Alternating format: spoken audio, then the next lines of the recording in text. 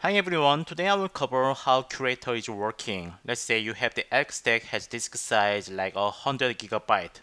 If you just collect the log file from the Tomcat server and database server forever, your ELK stack maybe face the disk space outage issue.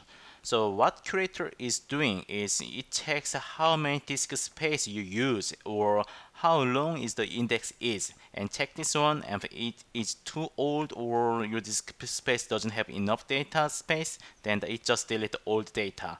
Let's see how it works. So how we install Curator, you can easily install with the pip install Elasticsearch Curator. And once you install the Curator, you can just say Curator here, and then you will see something usage like this. That means you already installed the Curator, successfully installed the Curator. So far, so good. And then you need to configure Curator. How to configure Curator? You can go to my GitHub website here and just copy and paste the Curator here. So if you go to the Curator, let me see here. Since I'm running the Curator in the ELK stack itself, the host is 127.0.0.1 and I'm using the default port here. You can copy and paste and into your ELK stack. And then here's the Curator time-based deletion. So I have the deleted index time-based YML, which is a config file, and the shell script. So the basic idea is this. Let's say today is August 3rd, 3rd of August. And if I'm running this time-based shell script, I'm going to check if there is an index which is more than 1 month. And here I have the Tomcat July 1st and July 2nd. So once I run this Curator, this will just remove the Tomcat July 1st and July 7th, July 2nd here, because we are not interested in the index which is more than the 1 month here. So let me see here. So in my ELK stack, I have the delete index size based shell script and also delete index time based shell script. So I'm going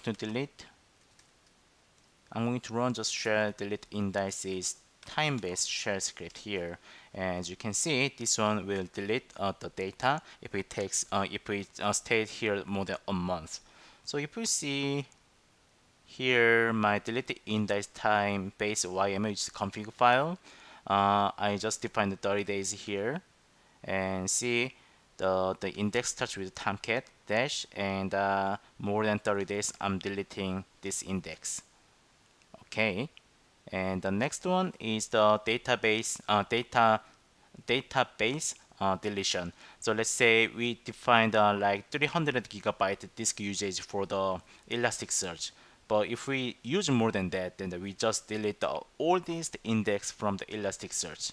So you can just refer to my GitHub file here. So let me go to GitHub here, and here is the index size base. Here I defined 300 gigabyte. You can see the 300 here, disk space 300, and the disk space here. And the other most important thing is I have the number 1 here and the number 2 here. So I'm doing this shell script on the two index. First index is the filebit dash index, and the second index is the Tomcat dash index. So if you have more index, just copy this part here and paste and name it like 3. Then this disk size base YML will work on any index you named here. And here's this delete index size base shell script here. You can copy and paste to your ELK stack. Let me see. So if I just run this my shell script size base, then as you can see, this shell script is running clean. Okay, so if there was an index if we are already using the disk space more than 300 gigabyte, then it will delete all this index from the Elasticsearch. So far we ran the shell script manually, but this is not perfect. The perfect ELK stack should be the one that running this Curator automatically. So we can achieve this one using the cron tab. So you can copy this cron tab, Curator cron from my GitHub and place in, let me sudo su to go to etc cron.d here. So if you place Curator cron here, like Curator cron, and the Curator cron has a daily cron job here, 00 star star star means it works daily, and it's actually doing the same thing which I did using the YML file running the shell script here. and create the log file on the log curator purging time base and the size base. So if we go exit and here if we go to log file, here have the log file, curator purging size base log and the curator purging time base log. So now you don't need to run this shell script manually. You just go office and check this log if there's any issue yesterday night and if there was purging yesterday night. Okay. So we have taken care of this cron tab. The next one is how to backup and restore with S3. Let's say we have the curator. We are deleting all the data like more than a month, but there's a real scenario that the customer wants to see the log file like 2 months ago, but we already deleted the index more than 1 month.